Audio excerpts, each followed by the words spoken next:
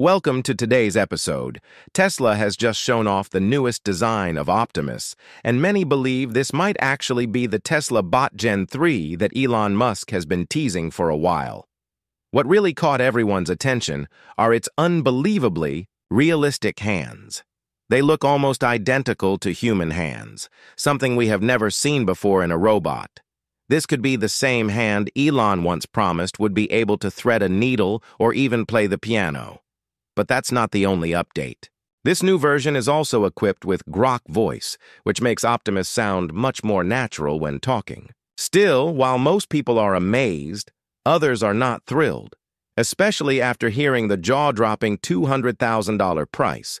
Honestly, we were shocked too. So the big question is, are these upgrades really worth that much money? Is the Tesla Bot Gen 3 truly something groundbreaking, and how does it compare with the earlier versions? Let's dig deeper and find out.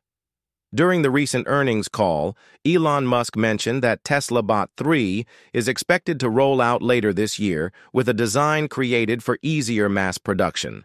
However, he didn't go into detail about how it would actually differ from Gen 2. But just a short while ago, during a tour of Tesla, Mark Benioff gave us the closest look yet at the updated Optimus. And honestly, there's a lot to break down and analyze. First off, it's clear that this isn't a completely new or radical design as Elon had made it sound. The most obvious changes are the redesigned hands and a new paint finish. In fact, this same paint scheme was already spotted before on a Tesla bot that Kim Kardashian once showcased. So, in truth, we weren't all that shocked by the look. Instead, it makes us question a bit whether this is truly Optimus 3 or maybe just something like Optimus 2.5. What do you think? Drop your opinion in the comments below. Since the overall design doesn't have too much new to discuss, let's shift to the feature that's drawing everyone's attention, the arms, and especially those highly detailed hands. What many don't realize is that the hands are actually at the very center of Elon Musk's philosophy for creating Optimus. He believes that throughout millions of years of evolution, no part of the human body has been more crucial than the hand. It's the tool that turned intelligence into physical action, allowing humans to shape the world around them. That's why, instead of racing to create robots that can dance or climb stairs, Tesla has dedicated over half of its engineering resources to making the hands as close to human as possible. Elon Musk has said several times that Optimus will eventually have hands with 22 degrees of freedom, narrowing the gap with human hands to just 5. Looking at this updated version, the hands clearly look more advanced than any earlier Optimus. No wires, joints, or exposed actuators are visible. The hands almost look identical to real human ones. They appear polished, smooth, and natural. Still, this is probably not the final version of the hands. Most likely, Elon Musk wants to keep the real shock for later and show it at Tesla's upcoming shareholder meeting. For now, they are presenting this version mainly as proof that no one else can copy what they are building. And honestly, that makes sense, especially since a former Tesla worker once stole the robot hand design and went on to form their own company. Tesla's recent silence around Optimus may be because Elon is keeping a tighter grip on information. Of course, even this early design is impressive enough to show that the robot will handle tasks better than before. At the very least, the new hand looks well protected against water. The earlier hand with 11 degrees of freedom already allowed Optimus to fold clothes, water plants, hold an egg gently, assemble electronics, and carry a battery tray. Now imagine what a hand with 22 degrees of freedom could accomplish. Tesla once shared a video of Optimus catching a tennis ball with stunning precision. It looked simple, but the coordination needed between sensors, cables, and AI was massive. That clip revealed an important truth. Nearly half of Optimus's complexity lies in its hands. The difference in Tesla's design is that they don't stuff motors into each finger like most other robot makers, which usually makes robot hands bulky and stiff. Instead, Tesla places all the actuators inside the forearm. From there, a cable system that mimics human tendons transmits the force to move the fingers. This is the secret that makes Optimus's hands compact, flexible, and efficient. On top of that, each cable has force sensors, letting the robot feel the softness or hardness of an object and adjust its grip automatically. Thanks to this, Optimus can tighten a screw carefully, but also lift something fragile like an egg without breaking it. Another thing to notice in the latest demo is Optimus's voice. Honestly, it's impressive because there aren't many humanoid robots today that can actually hold conversations. Still, it needs more polish. While Optimus could answer Mark Benioff's questions automatically, the voice was a little quiet, and the delay was obvious. You could sense it paused as if it was thinking too long before replying. This might annoy some people, but from a technical angle, Tesla is still on the right track. The delay is probably because Grok Voice is being deeply integrated into the robot's hardware, which is a very complex task requiring perfect sync between AI and the physical actuators. Elon Musk explained before that Tesla uses cables and sensors that act like human muscles, and combining that with natural speech in real time is pushing the limits of their current system.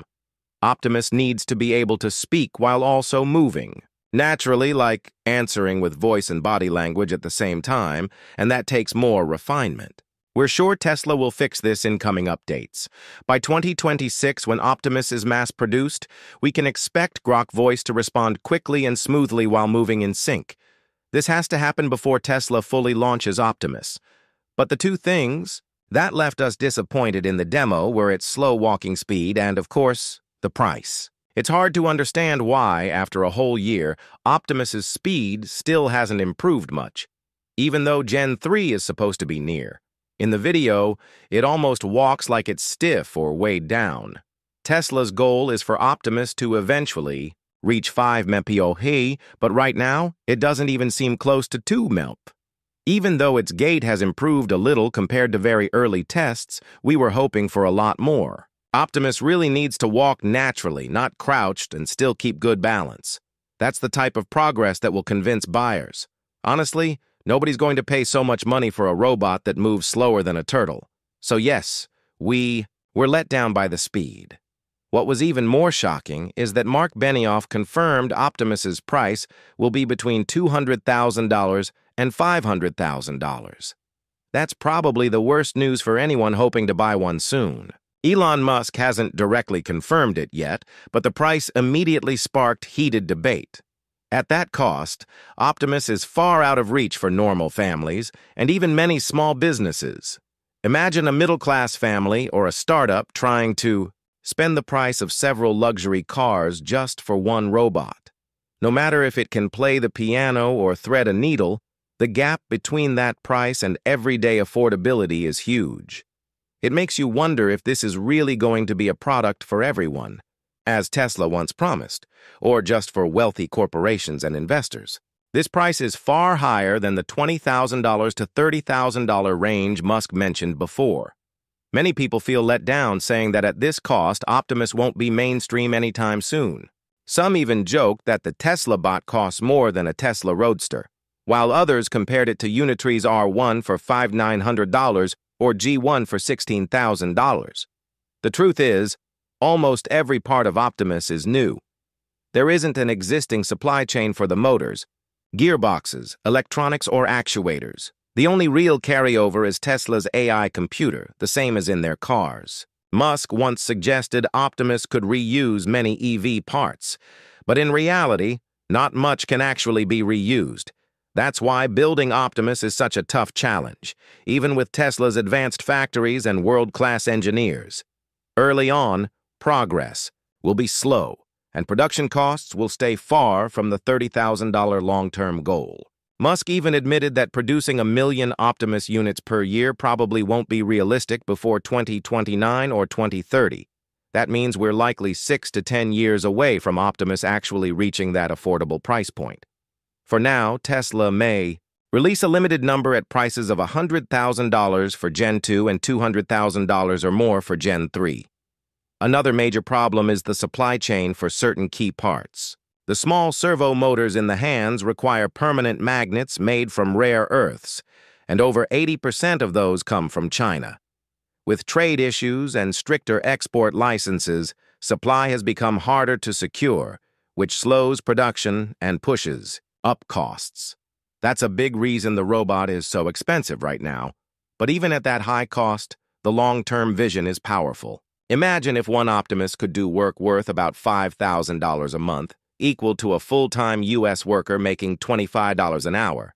Then it would pay itself off in less than 4 years, and since a robot could last 10 to 15 years, everything after that would be profit. In higher value areas like logistics or healthcare, an Optimus might create $10,000 a month in value, paying off in under 2 years. That's why the target customers aren't regular people, but big companies.